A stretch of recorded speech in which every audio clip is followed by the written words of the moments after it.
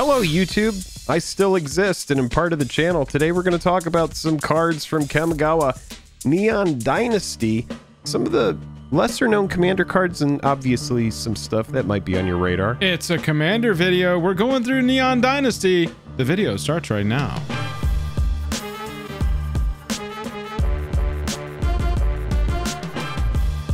Highest level of gratitude to our patrons who power the channel through Patreon. Check out the Patreon link in the description to learn about monthly giveaways, VIP Discord access, and even our official playmat. Hello and welcome to the day. Thank you for spending your time with us. I'm Jake. I'm Joel. Welcome back to another episode of Jake and Joel Are Magic. We're going to get into our Neon Dynasty Commanders. Sleepers and slappers, or budget and bling, or the big stuff and the small stuff. You know what we're talking about.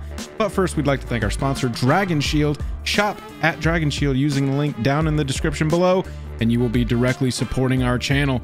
Jake, are you ready to jump into these cards? The way that you can find the description of the video is to scroll down just a smidge, and then you'll be able to read the words below. Use your eyes. Let's get into the cards. So first up, Jake, we have got a creature here with quite a few types in the type line.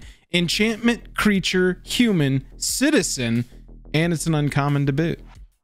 That's right. If you get infinite mana going, which is easy, you know, cards like Ashnod's Altar, Phyrexian Altar come to mind. Big Aristocrats piece here and lots of velocity on this card.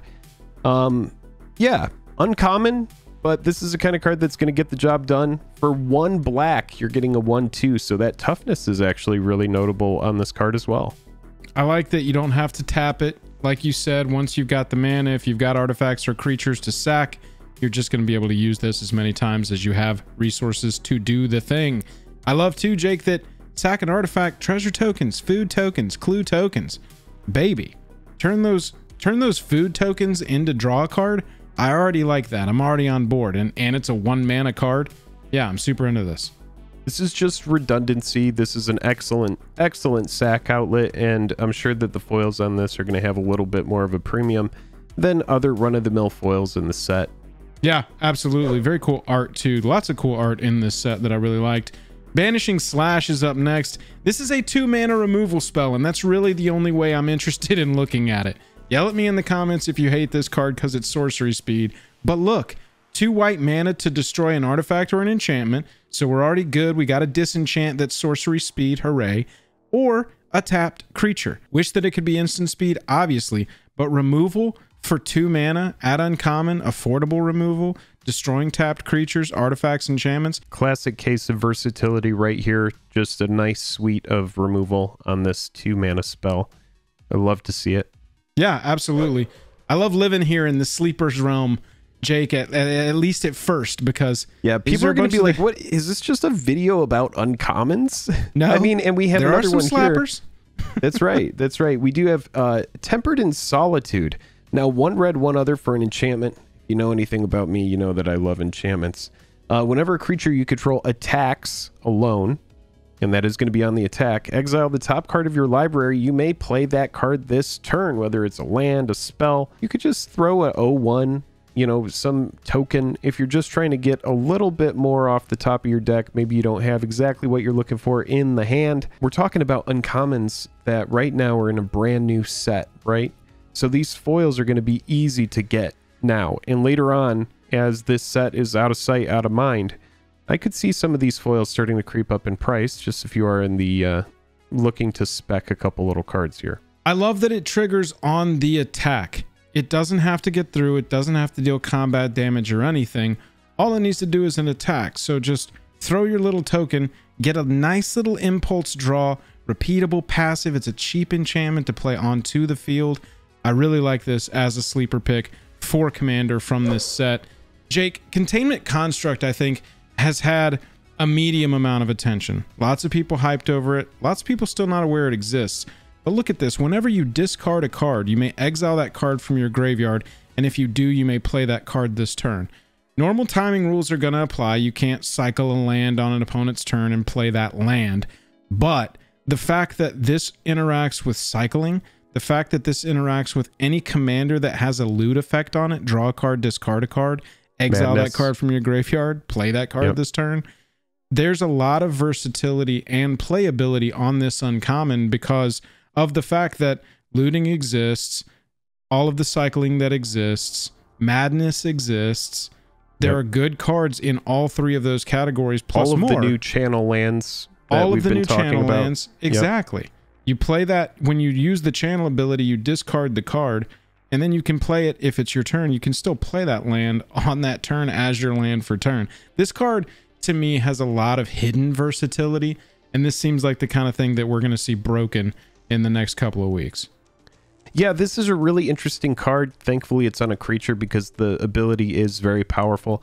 Yeah, definitely something to look out for, and I really do like hunting through these sets for these kind of like uncommon sleepers, really, that are just, you know, nobody's really thinking about these right now. I'm sure that some people are, but yeah, it's a really fun card, and definitely a card that's going to fit well in like a Brawlin' and Shabrazz build or anything like that you're going to want to run it in.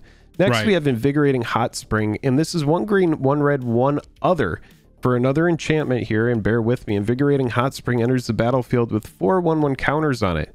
Modified creatures you control have haste. That means creatures that have auras, equipment equipped to them, or counters. Those are all modifications. So all of that is going to have haste. And then remove a 1/1 counter from Invigorating Hot Spring, put a 1/1 counter on target creature you control, activate only as a sorcery and only once each turn. So I like mostly the static ability on this. Like, the 4 counters are nice. That's a little bit of added bonus, but I really do like that this is kind of like, in a way, like a Rhythm of the Wild kind of variant. I like this card. Very interesting. Yeah, giving all of your stuff that's got equipment on it, or R's on it, or counters on it haste, very positive. 2, that you also have 4 creatures, basically, that you can give haste as an activated ability off of Invigorating Hot Spring. Little budget, hasty, Auras and Equipments deck, +1/+1 counters deck. This is definitely a card that would shine in that deck. Plus, it's got a monkey chilling in a hot bath. Can't complain about that art, bro. Secluded Courtyard.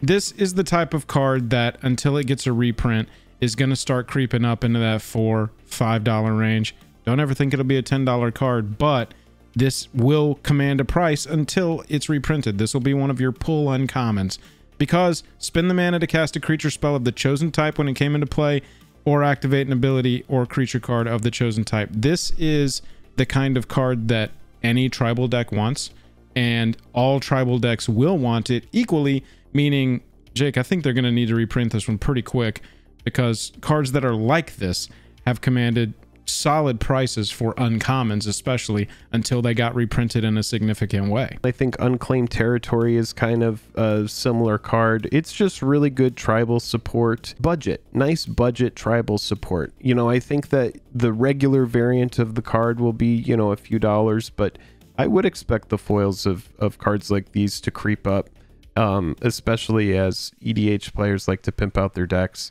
This is a really fun card, and again, you know, it doesn't enter the battlefield tapped. Love that. I mean, that's the key here, right? Is that we're getting that generic mana, and then we're getting perfect fixing for our tribe. So yeah, very, very good card there at uncommon.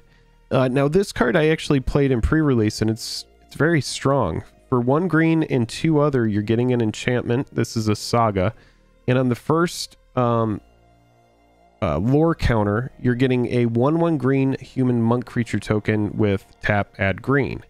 And on the second lore counter, we're putting 1/1 counter on each of up to 2 target creatures. So we're going to be able to get some counters going, build the team. And then as we get to the third lore counter, we're going to flip this. We're going to exile it. So keep in mind that anything that flips into exile and then re-enters the battlefield is going to have summoning sickness. So these cards specifically need to have haste if they're going to swing. This does not have haste, but it becomes an insane mana dump. It makes anything that you cast just the ability to just grow it super huge right out the gate. So flying 2/2, whenever another creature enters the battlefield under your control, you may pay X when you do put X 1/1 counters on that creature. So if you're playing a 2/2 for 2, you have 8 mana left over, just dump all that extra mana into it. Make it an 8/8, for example. As long as you control 5 or more modified creatures, Remnant of the Rising Star gets +5/+5 and has trample. That is pretty fun. but the static ability on this creature is just absolutely nuts. So you're getting a monk that has tap, you get to grow your team, and then you get to have this creature that is an absolute, in my opinion, must be answered, all for a 3 mana investment. It seems pretty good. Yeah, I love that having any extra mana on top of any creatures you cast after this or are entering the battlefield, really, if you can blink them somehow, you can just dump into +1/+1 counters on it. Absolutely, I'm a big fan of that. We're into the mythics now, if you can tell. That was a lot of effects on one card. That's right. We're out of the sleepers and into our choices for slappers. Cloudstone Kieran's up next. It's a 3 mana 3/2 equipment Kieran. These are these reconfigures, kind of like living weapons. We covered this in our budget commander cards that we did as the set was spoiling for some of the pickups that we thought were good there, and we really like these living weapons or reconfigures because they are creatures that then become equipment, basically. The equipped creature has flying and you can't lose the game and your opponents can't win the game. I mean, this is Platinum Angel, except on a low to the ground creature that can get through as a flyer if it wants to, or it can equip to 5 and give a huge creature flying and make you unable to lose. Yeah, it's just one of those pesky cards that can get in the way of, you know, closing out the game, right? This card has to be answered, or whatever's wearing it has to be answered. So it's a fun card. It's pesky. I think that it's a totally the kind of card that commander players are going to target if they want to have kind of like a card that's like a head turner. And what's also interesting about this card is it has this powerful effect and it's super cheap. It's like very, very inexpensive right now. It's like a $1 card. Yeah, for sure. To be clear, you don't have to kill Kieran itself as a creature to be able to lose the game or win the game. However, it does have to be attached to have that effect. Right. But what Jake is referring to is killing it so that you can't equip it anymore, basically, and just keep yourself alive. Saying that. Yeah, from the perspective of you need to destroy this as an equipment so that it can't even be reconfigured onto something. Like we just need this card off the table. Yeah, I think that this is a really fun EDH card that's going to fly under a lot of people's radars. Here's one, Jake, that's not going to fly under anybody's radar, and that's the Reality Chip. Yeah, this card was an easy inclusion in this list. 1 blue, 1 other for a 0/4. You may look at the top card of your library at any time. Man, whatever. As long as the Reality Chip is attached to a creature, meaning, for the sake of this, equipped, you may play lands and cast spells from the top of your library. So when this is equipped to something, make sure you aren't playing lands from the hand. Make sure you're checking the top of the library first. Play the lands off there. Cast spells. This is just velocity, baby. This card is just good. It has like Oracle of Moldiah vibes going on. It's just like gonna dig you so deep into your deck. It's just value. It's value. Yeah. Just attach it to whatever and go ham off the top of the library. It's on the list of slappers and sleepers. This is definitely firmly in the slapper category. Nobody thinks that this is a bad card, and honestly, I'm excited to play this card. I think that people are really going to enjoy playing with it and seeing it on the battlefield, playing against it. Jake, here's an ironically titled card, Farewell. Choose one or more. Exile all artifacts, exile all creatures, exile all enchantments, or exile all graveyards. The fact that all graveyards is included on this, I think, is what makes me like it so much. This is what we talk about in EDH, you know, and this is a casual card, in my opinion, you know, 6 mana. Sure. I think that is some like semi-competitive decks might want this. You know, it's just really good versatility. If the board is super out of control, nuke it all. Yeah. If you just need to go for one of these, then great. You know, if you want to protect your artifacts, but everybody else has crazy enchantments, exile all enchantments. And the fact that it does say exile on each of these is absolutely huge. Nothing's going to the yard after this. Very strong spell. The power is in your hands with this card, and I really do think that people are going to start running that pretty quickly. Jake, pivoting back before we end this to uncommons. We got through some mythics and rares that we like that probably nobody else is talking about a ton anyway. Roadside Reliquary is one of those uncommon lands, Jake, that it gives us a little pause when we see it for the first time. Sack it, draw a card. I mean, this is maybe draw 2 if you've got a treasure token and an enchantment. I mean, do you like? Seems pretty easy to turn on, right? Right. Yeah, I really. Like the bottom line of this card is it's a generic mana land that for 2 and tap you're going to be able to most likely draw a card off it. But there's the upside that if it's in the right shell, you will most likely be drawing 2. So a 2 and a 2 mana investment on the EOT to just sacrifice this to draw 2 cards, that could be the little bit of extra nudge that you need at the end of the game to just get there.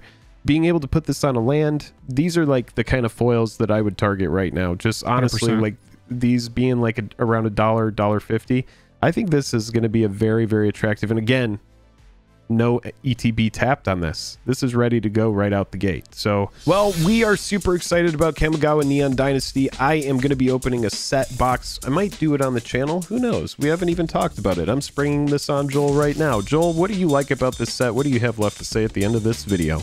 I am excited to get my hands on new commander cards. That is always what I'm excited to do. Build some of these sleeper commanders, play with some of these uncommons, prove that you don't have to spend a bazillion dollars to have a fun and competitive MTG commander deck.